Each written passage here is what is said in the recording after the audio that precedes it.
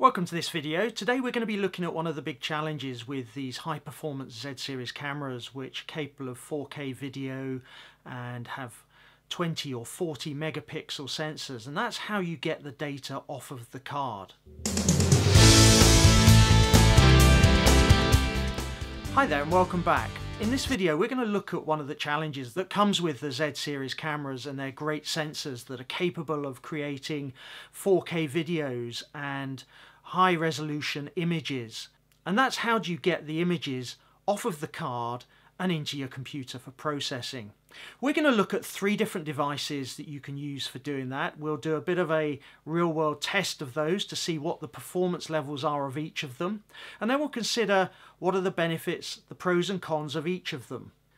We're going to compare 2 different XQD card readers. We've got the SONY XQD card reader and the LEXAR XQD card reader, which can both be bought for about £30, $30 separately from the camera.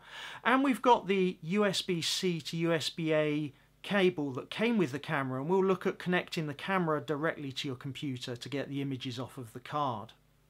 Before we get into the performance of the different devices, let's look at the test scenario. I've been using a Sony G-Series 64GB XQD card. It's got a theoretical read speed of 440 megabits per second and a write speed of 400 megabits per second. Obviously the read speed is what's important to us because we're going to be taking files off of the card onto my computer.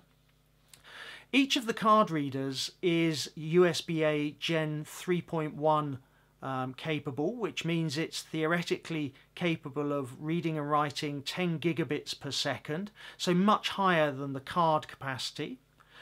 And we've got a cable which is USB-C to USB-A Gen 3.1, so again a 10 gigabit per second transfer speed.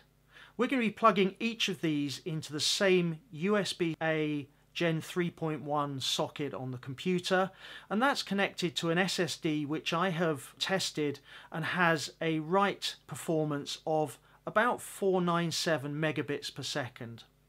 So if we look at the end-to-end test scenario, the constraining factor is actually the Sony's read speed of 440 megabits per second. So let's now consider what we're going to be transferring, and I'm going to be doing 2 tests. I've got 2 folders on this card.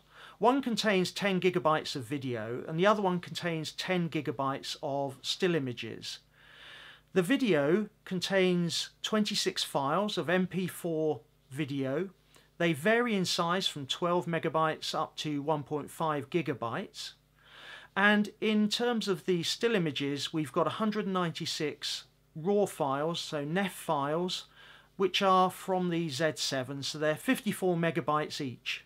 For each of the devices I carried out 2 tests. I firstly copied the video files and pasted them into a folder on the SSD, and then I copied the still files and pasted those into the folder on the SSD, timing each one separately.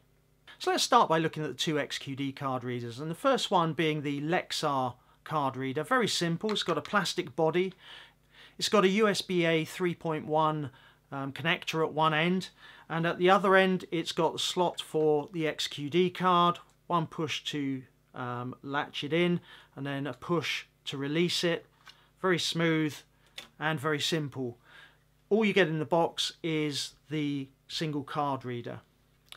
If we now look at the Sony card reader, and this is the QDA SB1 card reader, and there is a more expensive one which has not only an XQD card slot in it but also an SD card slot in it. This is the simpler one. Again, like the LEXAR version, at one end there's a cap you take off and there is a USB 3.1 USB-A 3.1 connector, and again the card latches in and then you push it to release it. One slight niggle I've had with this card reader is that the card does snag sometimes and you have to wiggle it to get it out.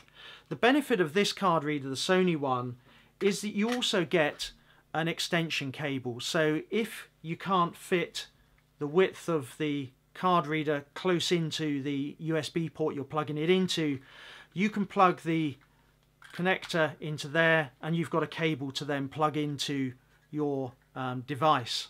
So you get slightly more in the pack with the Sony. And then finally, the cable is the one that came in the box with the camera from Nikon. So it's a USB-C for the camera end to a USB-A generation 3.1 connector at the other end. Very simple, straightforward.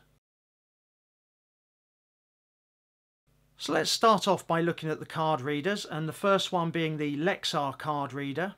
In terms of transferring the NEF files, the 10 gigabytes of NEF files, that took 34 seconds, which gives a transfer speed of 317 megabits per second.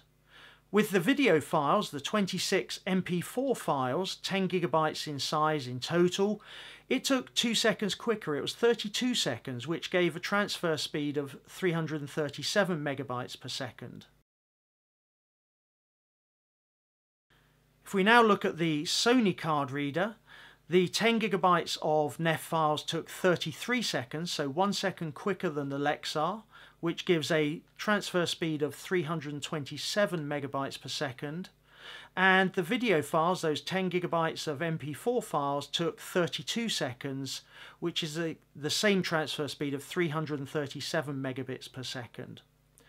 So we have transfer speeds there of between 317 and 337 megabits per second against that theoretical maximum of the card, which was the limiting factor of the system, of 440 megabits per second. So fairly good transfer speeds, and not much between the two card readers.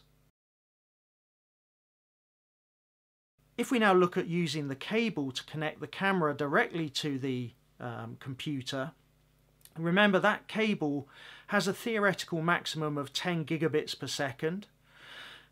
The results we got were slightly interesting in that the NEF files took 2 minutes 47 seconds to transfer, which gives a transfer speed of 65 megabits per second, and the video files took 2 minutes 24 seconds, giving a transfer speed of 75 megabits per second. So in both cases, significantly lower than using either of the card readers. Now if we look at the specs of the camera rather than the cable, we see that the USB-C port on the camera is a generation 3.0 rather than a 3.1. Now that still shouldn't have made much of a difference, because the difference between a generation 3.0 and a 3.1 is that the generation 3.0 is constrained to 5 gigabits per second transfer versus 10 gigabits for the generation 3.1. Still significantly higher than the theoretical constraint of the card being 440 megabits per second read speed. So it's obvious somewhere in the camera there is a constraining component or series of components in the system which reduces the theoretical performance of the system from 440 megabits per second down to 65 to 75 megabits per second. So in summary, there's a clear performance difference between using either of the card readers and plugging your camera directly into the computer and using the cable that came with the camera. If you're out in the field and you don't have access to an XQD card reader, then using that cable is going to be fine. It's just going to take considerably longer, and you just have to factor that into your workflow, and that may be okay for you.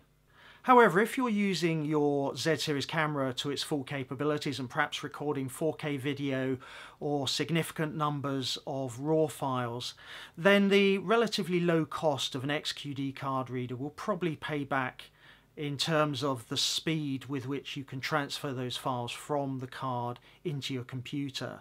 I hope you found this relatively simple real-world test of 3 different devices for getting your images and videos off of the card and into your computer useful. If you have, hit subscribe, hit the notification bell below, and you'll be notified of future videos. And let us know how you're getting the images from your camera into your computer in the comments below.